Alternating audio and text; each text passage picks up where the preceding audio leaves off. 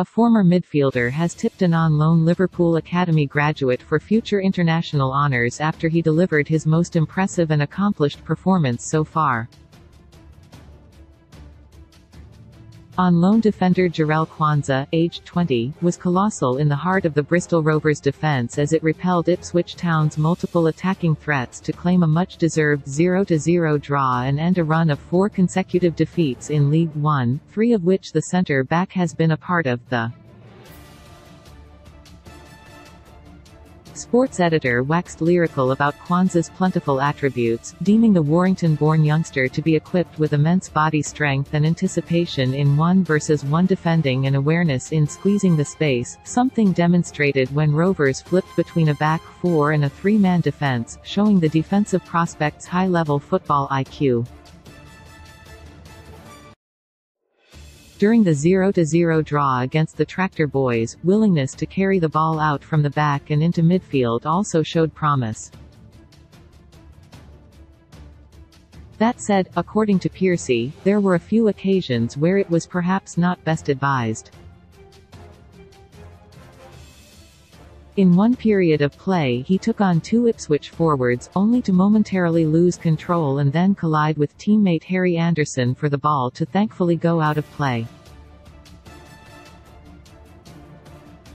But he's clearly a defender with all-round ability, on and off the ball, who will continue to eye. Beyond his time in Bristol, manager Joey Barton forecasts an impressive career for club and country. "I'm mindful of not heaping too much on the kids, but why not?" Barton said, in response to a question around whether Quansah could one day play for England. "He's as good on the ball that you'll need to be in terms of building out from the back. He's going to get bigger, he's going to get stronger, he's going to get faster.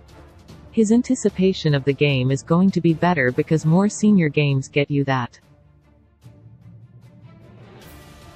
The one concern we had when we brought him in was his heading ability because we knew he could leap, he could score a goal at the back post, but he's getting well versed in the physical, aerial contact.